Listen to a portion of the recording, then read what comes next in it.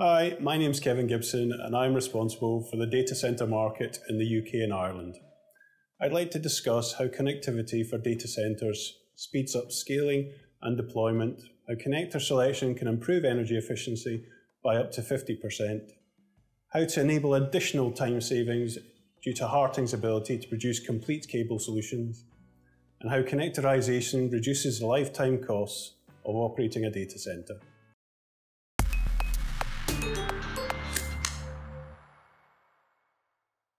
The worldwide data centre market is experiencing explosive growth year on year, and people and businesses are increasing their reliance on remote computing, phone and computer apps, and the Internet of Things at an amazing rate. Society has increased its reliance on tasks that require a data centre, and by 2025, every person in the developed world will have at least one interaction with a data centre every 18 seconds. Today, the data centres are using around 1% of the global electricity demand, and this is predicted to grow to 6% of the global total by 2030. PUE, or Power Usage Efficiency, is an important KPI for data centre management. PUE compares the electricity usage of the entire data centre with the electricity usage of only the IT equipment.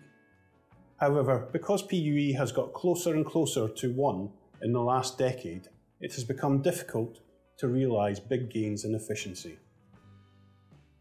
As a result, operators are increasingly looking at the components in their subsystems with a view to increasing power efficiency. Here at HARTING, we have conducted a comparison between the contact resistance of a CEE circular style connector typically used extensively in the data centres and our own hand connectors. The results, which were independently verified, showed that the resistance of the HARTING contacts was lower, meaning fewer losses at the contact points. Energy savings with hand connector of about 46 to 49% can be achieved. The table below shows a comparison between the HARTING and two market-leading CEE connector manufacturers. This compares contact resistance, energy losses, and shows the resultant energy savings. Now looking at the total cost of ownership. If we take the 49% energy savings compared to a CEE plug, the EU average price for energy in 2020, which was €0.1254 per kilowatt hour. The scenario of a hyperscale data centre with an average of 15,000 racks. Based on this calculation, a data centre operator could save up to €95,000 a year. The footprint of a HARTING hand connector is significantly smaller. The modularity of our products offers increased flexibility in the types and quantities of the connections that can be made. CEE plugs are limited to 63 amps and 415 volts, while HAN can offer up to 200 amps, 1000 volts AC/DC. HARTING can offer customised housings if necessary. As well as manufacturing connectors, HARTING also has several manufacturing plants around the world where we manufacture whip assemblies for various hyperscale companies.